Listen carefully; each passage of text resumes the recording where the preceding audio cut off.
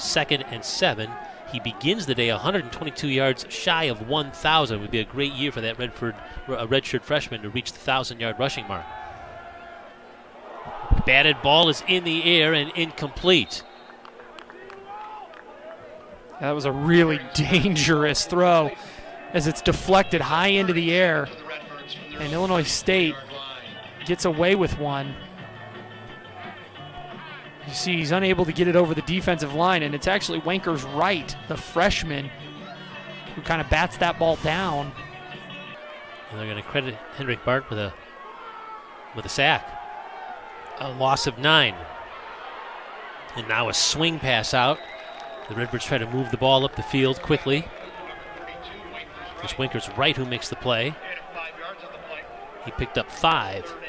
The Redbirds face 3rd and 14 now. Under 3 minutes left.